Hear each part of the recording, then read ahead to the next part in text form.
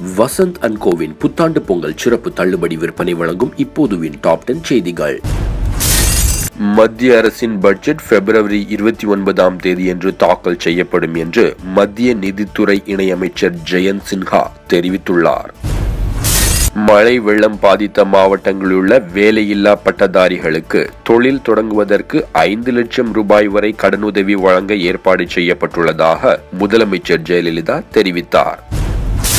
Kaveri delta பகுதியில் shale case எடுப்பதற்கான ஆய்வுகளை மத்திய பொதுத்துறை நிறுவனமான ONGC மேற்கொள்கிறதா என்று தேசிய பசுமை தீர்ப்பாயம் கேள்வி எழுப்பியுள்ளது. இலங்கை சிறையிலிருந்து 106 தமிழக மீனவர்களையும் விடுதலை செய்ய ஜனாதிபதி மைத்திரிபால சிறிசேனா உத்தரவிட்டார். முதல் கட்டமாக 55 பேர் விடுதலையானார்கள். தமிழ்நாட்டில் மீண்டும் திமுகவின் குடும்ப ஆட்சி ஏற்படாமல் தடுப்பதற்கு என்ன வழி என்பதை மக்கள் சிந்திக்க வேண்டும் என்று துக்ளக் ஆசிரியர் சோ ராமசாமி பேசியுள்ளார்.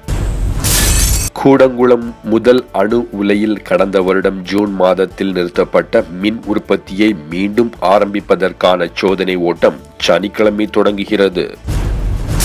ஆதார் அடையாள அட்டை திட்டத்தால் இந்தியாவில் வருடந்தோறும் 6700 கோடி ரூபாய் அரசுக்கு மிச்சமாகிறது என்று உலக வங்கி தெரிவித்துள்ளது.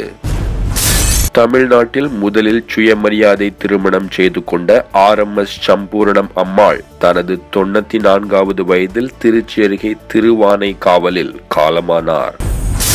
காஷ்மீர் ஸ்ரீநகரில் 21 வயது என்ஜினியர் மாணவர் உவைஸ் பஷீர் மாலிக் ராணுவத்தால் கொல்லப்பட்டார் என்று குடும்பத்தினர் சொன்னதால் மக்கள் போராட்டங்களில் ஈடுபட்டார்கள்.